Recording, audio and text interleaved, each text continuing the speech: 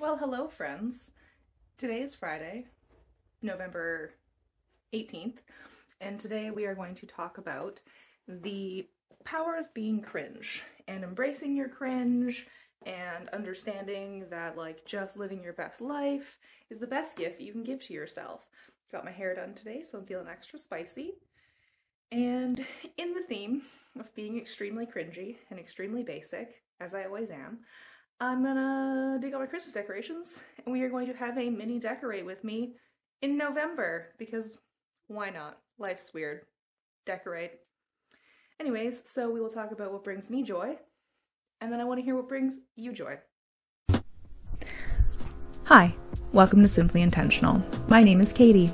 I'm on a journey to live my most fulfilling life and hopefully inspire others to do the same. Come along as I figure out my 30s one day at a time, and don't forget to like and subscribe so you don't miss out on any of my adventures. So the first step, because I'm extra, hi Lily Beans, I'm gonna have to change out my rug because this is not gonna be like a vibe with my Christmas decor. So we're gonna start with the rug, probably quickly clean my floors, won't film that because ooh, thrilling. And then we will get caught up with the chaos of decorating my house. Okay, it's chaos, will probably be chaos for 2 days, but I got my wintertime rug down. It was the rug I had at my old place, but that's good to go. I'm gonna have that being held down, and now I'm gonna go dig out all my Christmas decorations. Okay, it is now Saturday morning. I did not do any that's bad lighting. I did not do any decorating yesterday, so we're gonna get started today. Hopefully this year will be slightly faster than last year because I've actually decorated this house before and I kind of know what I'm doing. But let's do a time check. And so, granted, this will take longer because I'll be filming and doing other stuff, but it is 9:09. So let's see how long this takes me. I'm hoping to be done by 3 or 4, but we will see. Hold up, I am on my way, I'm in motion. Let's go to the ocean. Yeah, let's go outside. We can hang out on the beach without freezing. Yeah, isn't that amazing? In Christmas times, we'll be chilling. Right. Stars are up. This year, I put them up before I put the tree up. Much better. And having a good time. Doesn't matter if the snow is falling or the wind blows and the rain is pouring. It will always be Christmas in my heart. But this year I wanna hang out with my friends and family, making it. The tree is up and fluffed. Didn't film that because I forgot. And I've got some of my nutcracker dudes out. Very excited. I'd like to say that this wasn't alcohol, but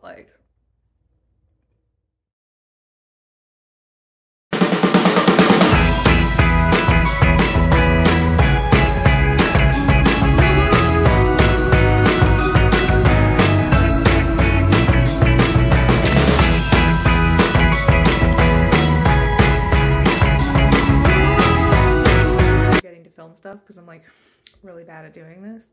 I will acknowledge that it's very weird decorating when it's sunny, but I'm having a really good time and I've gotten a bunch of stuff put up. Check it out. Yeah, so I like to go hard for Christmas. I've only done the living room. All the other rooms still need to be decorated. It is time check. It's been 2 hours. So this is what we've accomplished in 2 hours. The tree's up. I like to decorate that last, so. Oh, and I did get some of the stuff up over here. I'll do the kitchen next, I think. All right, so here we have the finished product. The tree looks great. I'm very excited about the fireplace. And then I've got all my nutcrackers. And this is decorated.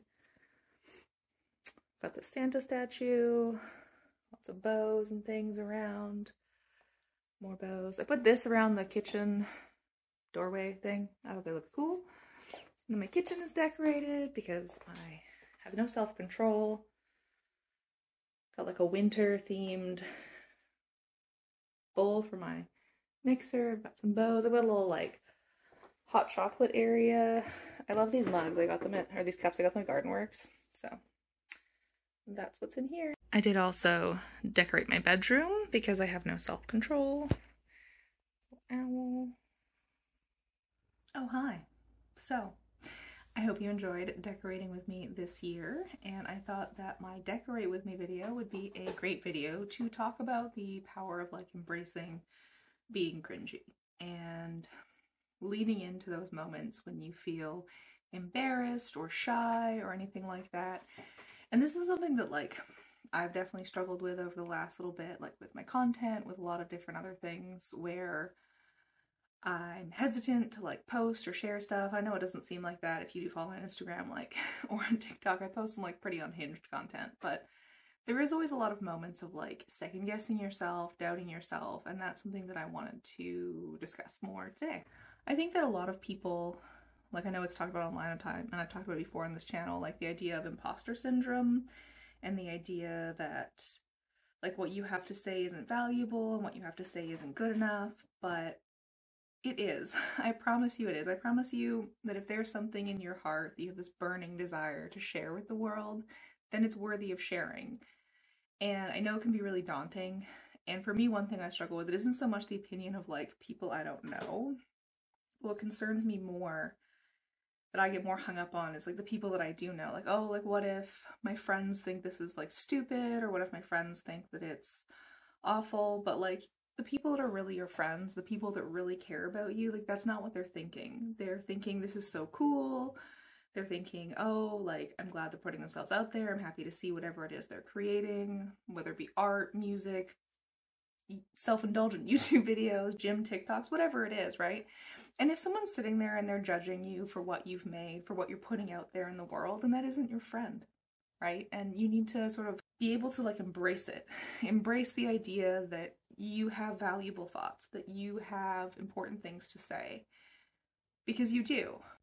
I think the greatest disservice you can do yourself is doubting yourself, doubting your own value. You can definitely get lost in your own mind. I know I do, of being scared, of being unsure of yourself. And I think that the more people we have out there sharing the weird, cringy, embarrassing things that they want to do, I think the more we're going to realize that like everyone is embarrassing. We're all embarrassing. We're all weird sometimes. We all say things and later on are like, why did that come out of your mouth? I think if we can have more people living authentically, I think we're going to see happier people. We're going to see a world that's a little bit less dark, a little bit less awful. And a great way to stop doubting yourself and feel like you're not being who you're supposed to be is by just being yourself, right? The more authentic the art that you're creating is, whatever it is, right? The more authentic you can be in your own daily life, then I think the more in line with your own values and the more in line with yourself you're going to be, and you will actually stop feeling that. I've struggled with anxiety quite a bit over like my adult life, and I know I've definitely talked about it on this channel before. And I've actually found that as I've gotten, like in the last few years, I guess I'm getting a little bit older, I'm getting a little bit more confident, I'm getting a little bit more sure of myself, and like doing this helps. I love doing this. I find that I'm becoming less and less anxious. I'm less caught up in my own self. I'm less concerned about other people's opinions, because I know that as I've grown over the last several years, I'm living in a way that is more authentic to myself. I'm more in line with my core values. I've like done the work and discovered what those are. And I've really tried to build a life that works with that. And I've made some tough freaking calls lately in terms of like getting to a place where I feel like I'm being the best version of myself, and also supporting other people to be the best versions of themselves, you know? That's sort of my, as I say in a lot of my videos, my wish for this channel is just to have as many people as possible, like getting out there, understanding who they are and what they want out of life, and encouraging others around them to, you know, gently do the same. Never be the person that's like, I've found in spiritual enlightenment, I'm so great, because you're not. Those are the worst people. Stay away from those people.